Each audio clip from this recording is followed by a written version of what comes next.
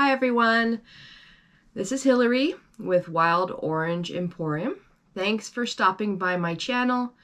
I try to inform you, teach you, share what I'm doing in my reselling business on multiple platforms.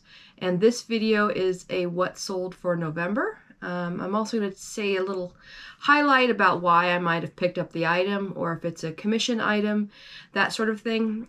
Trying to help you understand about BOLOs, be on the lookout, and, you know, some of what sells for me. And that's it. If that's something you're interested in watching, stay tuned.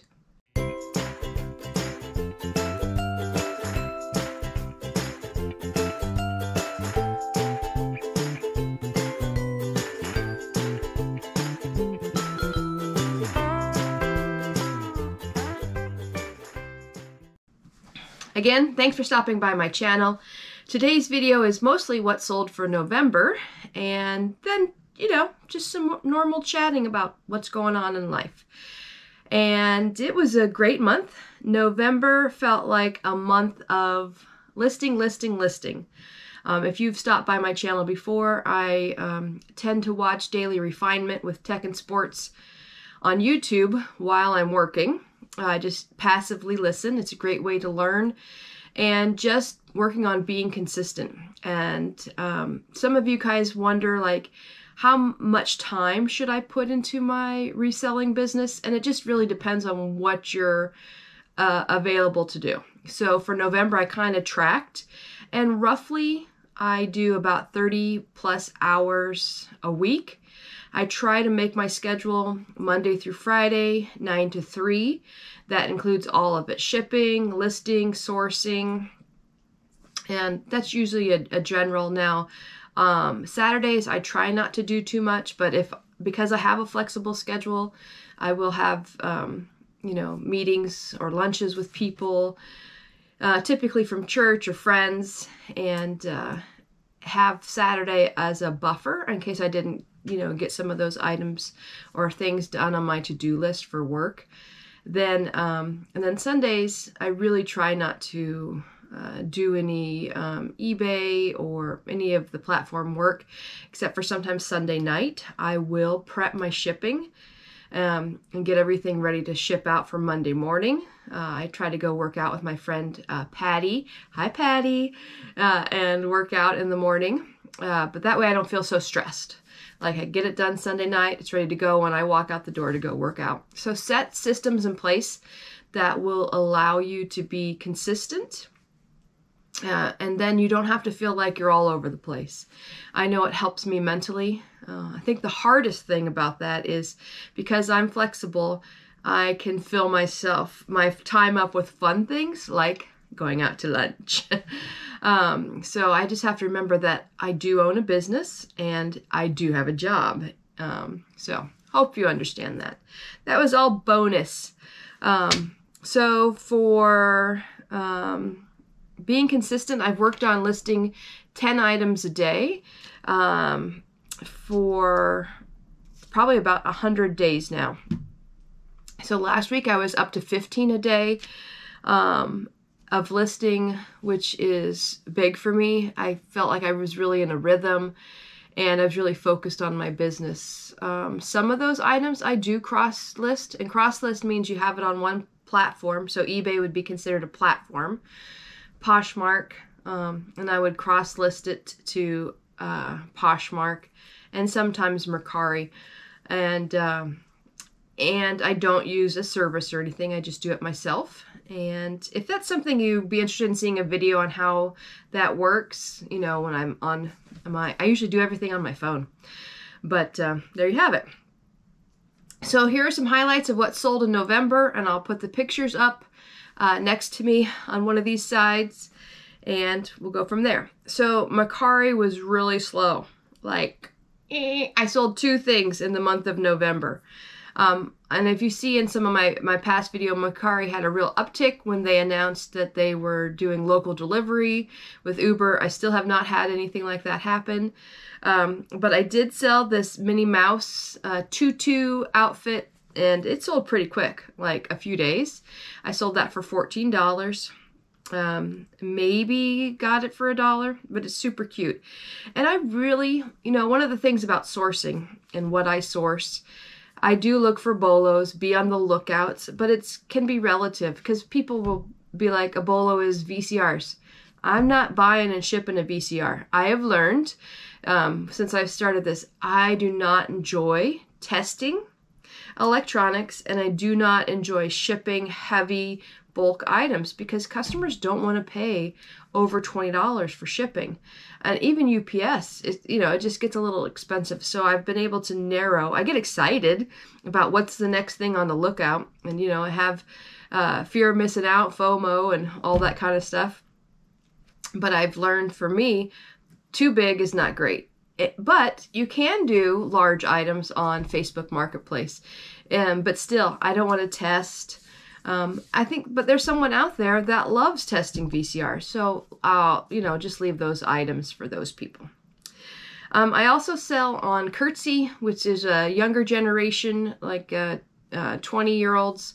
And I sold one item on there, and they're a pair of Levi's, brand new with tags. Poshmark felt like it slowed down a lot this month too. I have realized I have only about 400 items on Poshmark, and I think that's on the low end for some people. So I've just really been focusing on getting everything on eBay and cross-listing, but not as heavily. So on Poshmark, I had 12 items sell, something that sold super quick, and I took an offer from, this was that Lululemon's men's shirt, and I'll post the video up there, but that was, I was such a dork and couldn't find the tag, because Lululemon usually has a circular tag inside a pocket. So I have a men's shirt.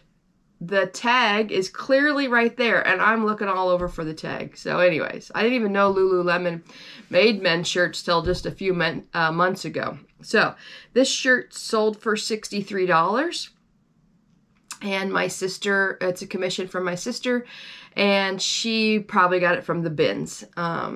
And so she paid maybe $2. At the most, she paid $2 for this. So that's a great profit. And so for my commission work, we split items 50-50 after the fees are taken out. So just remember that if that's something you're interested in me making a video on, just specifically on how to do commission, just leave a comment. Next was this NSYNC foldable organizer for $12. I love this buy. I have an auction site that I go to, and I got these for 5 cents each. So if you want any, I've got 71 of them. Let me know. Say you saw my video and I'll make you a deal. But I have them listed both on eBay and Poshmark. So for the month of November, eBay went gangbusters, which, for Q4 we would hope for, and it's going well for December so far too. I had over 70 items sell, and I'm going to share some of the highlights. This sold within 24 hours. A New Day faux snakeskin boots. Again, this is from my auction site. I think for shoes, I usually bid $3 or less on shoes, but they've had some Sorel, maybe I can find a picture for you. Sorel shoes, boots, used. People will buy these to resell at $20. They have a bunch of new ones, but I'm not going over $20 on them just because it's a high cost output, and not guaranteed, but we'll see if I get some. Next was this Lego Friends Advent Calendar. I sold it for $32. Just about anything Lego new in box is a good thing to pick up. So for Lego, I tend to do 50% of manufacturing cost if it's new in the box.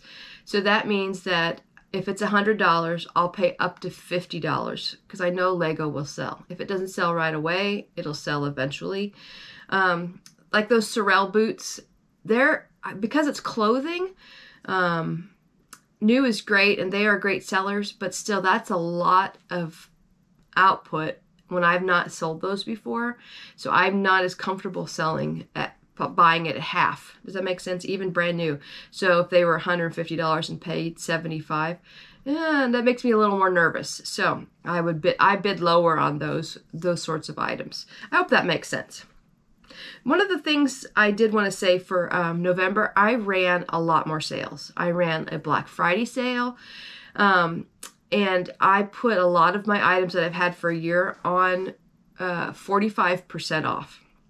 And why I do 45% off and not 50 is because if someone is interested in your item, and this is specifically for eBay, then I want to make an offer. So minimum offer you can send someone is 5%. So if I send someone, if they're interested, the item's on sale for 45, I send them a 5% offer. That means that item is 50% off. And for me, for those items that are over a year old, I want to move them before the end of the year to get my inventory. As we said, I should have a motto. I'm not a storage facility. So let's move some of that. And I think that's what a lot of these sales were, is moving some of those. So most of my commission stuff I did not put on clearance like that, but just some of my bread and butter sort of items, my daily items that sell, I put on that sale. I sold this Thayer Magic catalog. This is from my father-in-law. He had a bunch of magic books, so I took an offer for $34 on that.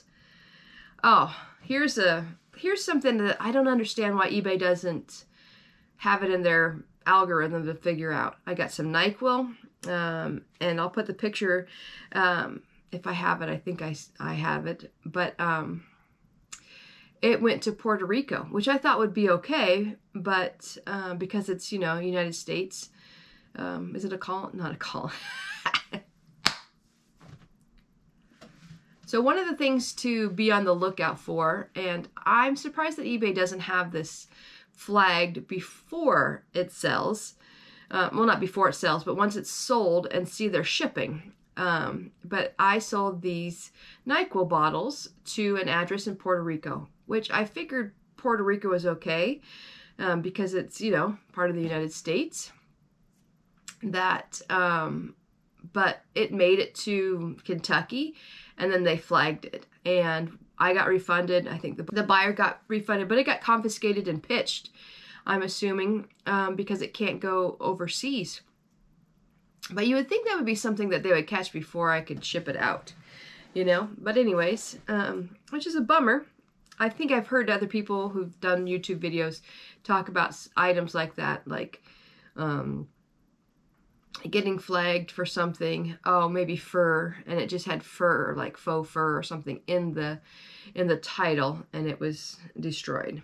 So, this was a fun story. I sold this Bing Crosby White Christmas album. What is it? Shellac 76.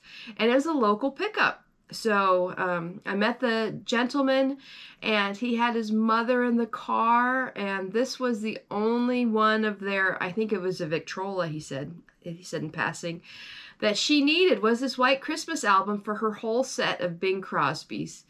So that was really encouraging. And this is something my sister picked up at the bins. I think we sold it for $21. So again, she probably got it for a couple or less. And she picked up a whole bunch of vinyls. Next is, again, my sister Chelsea. She's doing a great job shopping. Is these Gap vintage leather pants. We took an offer of $50. And they sold to an artist in New York City. Anytime there's someone in New York City, I usually, look up their address. I'm a stalker. Not really. Look up their address just to see who it could be. And this was an artist, which was really cool. I think that's fun. Next. Oh, I was super excited for this sale. It's a Calvin Klein houndstooth coat, size 2P. And the story behind this coat is that my friend, who I nannied for, she got it at a thrift store about 10 years ago. I think maybe she said she paid $5 or $10. And I sold it, drum roll, for $84. So that's a commission on that. So she made money, wore it for years, made some money. So I did say, I was going to tell you why I picked some things up. But these are commissions. So Calvin Klein, especially this sort of unique Calvin Klein, I would pick that up at the thrift store if it was $5 or less. A lot of times when you're deciding what you're going to pick up, it has to do with the cost, if it's new. And I do have my phone with me at all times, I must say. And I use the eBay app to kind of look up how things are selling, what they're selling for. It's a great tool. But also, I enjoy picking up things I love. And sometimes they don't sell. Maybe I'll put a picture up. I have this terrible Bobby Brooks, which is the dollar store, shirt. And I love this dumb thing, but it is too extra and no one's going to buy it. But I'll keep selling it. And if I need to, every once in a while, maybe I'll throw it on. It's not new, but it's really about, one, enjoying what you're doing. So of course I enjoy shopping, but I need to learn to continue to enjoy listing. So try not to buy more than what you can sell, note to self. And if you buy items that you know and do the research that will sell, it's also okay to buy the ones that you think are cool. Because there's more than, okay, you're unique, but you know that there's other people that have similar tastes as you. Okay, so anyways, moving right along. I sold these Wolford tights, a set of 2 on auction. I put them on auction, and someone made an offer, and it was the same person who bought the last set. So thank you very much. Sold them for $40. Wolford is usually pretty high priced, but like again, I'm not a storage facility. Get those bad boys out of here. Then my last video, I talked about Breyer horses, and I've also talked about my daughter getting married, which is super exciting, and she is selling her Breyers to help pay for her wedding dress. And so I sold on auction this gorgeous Breyer. This is the star-studded Mustang. It went on auction for $122.50, or $122. I can read my handwriting. Next was this Breyer. It's called Urethra. It's called Urethra? No. It's called Ethereal. Ethereal, right? Okay. Ethereal wind. Urethra and wind together. Can you tell that I have a bowel disease? Oh my gosh. Everything's about the bathroom. So, see if I can get through this with a straight face. Breyer, Ethereal wind. So it is you can't really tell in the picture, but it has a base, a brown base, and then it has this piece that looks like a wind, and then the horse, obviously, with its mane flowing. And that sold for either $57 or $51 according to my notes, and you'll see it up there when I actually put it up. And one of the fun buys I found was this cool KUHL jacket.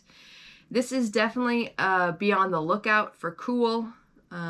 Any of them, men, women's clothes.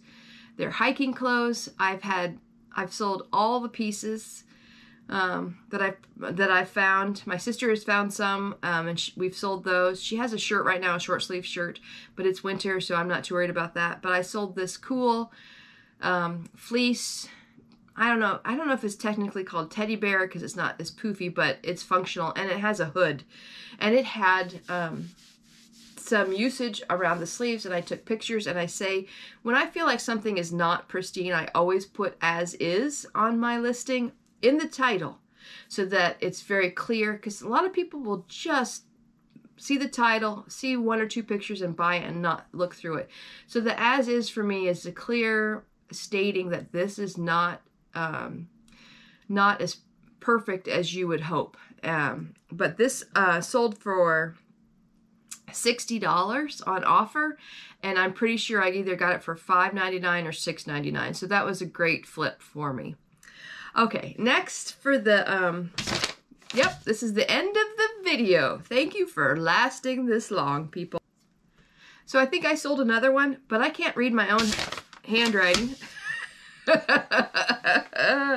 So it's another horse, which in editing, I'll put up the picture and you'll get to see what it is. So I'll put a little traction on there.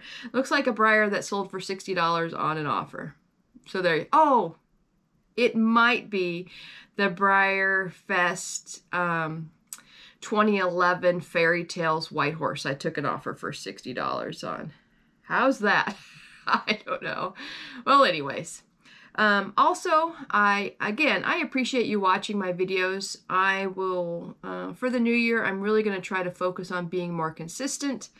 And, because, you know, making videos is more time consuming than I ever thought it would be. And it's not bad. It's just that the editing, it takes a few hours. And I think, you know, I'm not making any money off of this. You have to have 1,000 subscribers to make money on YouTube. And I have 388, I think. So for next year, my focus will be more consistent. You know, I've been lately doing a video every 2 weeks. I'm going to try to get back to doing it every week. I'm also, oh, I forgot to bring it in here. Bill, my husband, got me a chest camera harness kind of thing so that I can wear it, the GoPro, when I go out, and I'm just not used to doing it. So I made a commitment to myself. I know this is going to sound goofy, but I'm going to wear it around the house. And so I may have some videos that are, you know, like a day in the life kind of thing. But I feel like if I get more comfortable wearing that harness, that when I go into thrift stores, it won't be a weird thing for me. I'm not really good about videoing on my phone. I like to have my hands free. So we're going to try that and see if I can desensitize my brain to having this on. And get some more videos out for you. And I appreciate you watching. If there are certain kinds of videos that you need to have in your reselling business, or what you enjoy more of, leave me a comment, and I will put it on my list, and I will knock out some of those videos. I will have some thrifting videos coming up. I've gone to the thrift store a few times. I hope you have a Merry Christmas. We're in Hanukkah season right now. Happy Hanukkah, happy Kwanzaa, and I know that I might get 1 or 2 more out. We're going to go on vacation to the happiest place on the earth, and I cannot wait, and with the holidays coming up, to have a little break.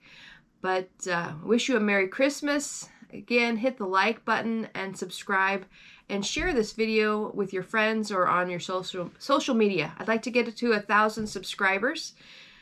In 2022. I think that's a lofty but excellent goal, and hence why I need to be more consistent. So have a great day. Tschüss!